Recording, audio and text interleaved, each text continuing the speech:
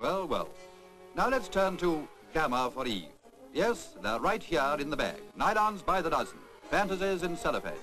What puzzles British housewives is, why are there not more in the shops? They seek them here, they seek them there.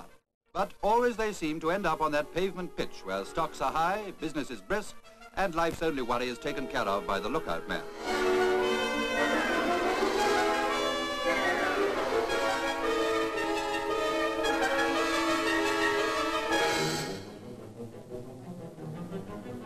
A dozen fellow travellers will have joined the crowds until traffic becomes normal again.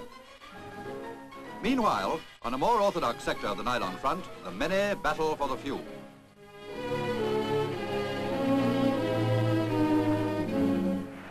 And here, not many miles from those patient queues, is the source of all the heartbreaks. A mill where fully fashioned nylons start their thread of life.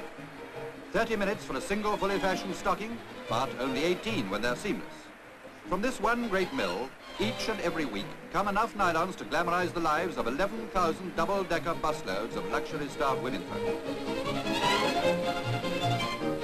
In this workroom, 54 gauge is a measurement, not a headache. This inspection brings to light the snags or drawn coarse threads. The rejects will go back for repair, thence to the substandard market.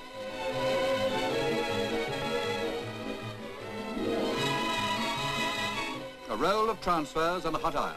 Here, stockings are stamped according to their grades. Firsts, which are perfect.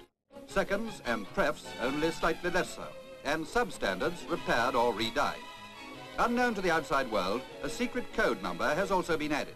It's part of a drive by manufacturers to prevent undercover disposal of the stockings after they leave the mill. Nothing but the brand markings can normally be seen, but watch what happens when the welt is soaked in a secret chemical solution.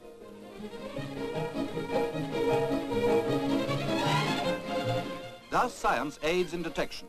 910 provides a clue.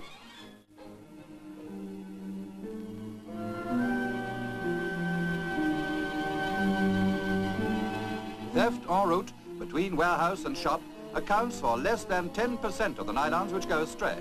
Enough nylons are now being made to ensure at least 2 pairs a year for every woman in Britain. What percentage goes behind the counter is anybody's guess. In quiet back streets, queer things change hands. Along organized supply lines come substandards and choicer grades whose case history is obscure. Some of the curbside offerings are perfect, but mostly they're substandards which would often prove cheaper at licensed stores. The manufacturers have played their part, now it's up to the women. The black market can be banished from Britain if they're all prepared to queue.